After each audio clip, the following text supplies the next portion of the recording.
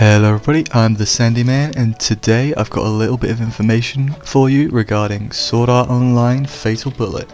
It's about the thing which everyone probably cares about the most. I am of course talking about the co-sleeping events. Just gotta pull up my notes and I will read it to you. It's been revealed who each character can do the co-sleeping events with. I'm gonna flash the images on screen, so if you don't want to be spoiled, like close your eyes or minimize the tab or something.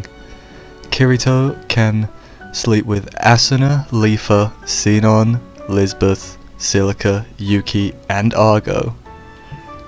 Whereas your custom character will be able to co-sleep with Kureha, Zeliska, Itsuki, Straya, Filia, Rain, and Premiere. Now this is quite interesting because, you know, Straya, Filia, Rain, Premiere were very part of the Kirito harem in previous games.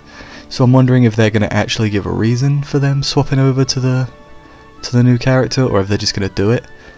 Another interesting thing to note about this is that Itsuki has one, so why don't Klein and Egil? Right? It just makes sense. But anyway, that's all the information I've got for you today. They still haven't said how you're going to be able to get the co-sleeping scenes, so I guess we'll have to figure that out ourselves. That's all I've got for you today. Thank you for watching.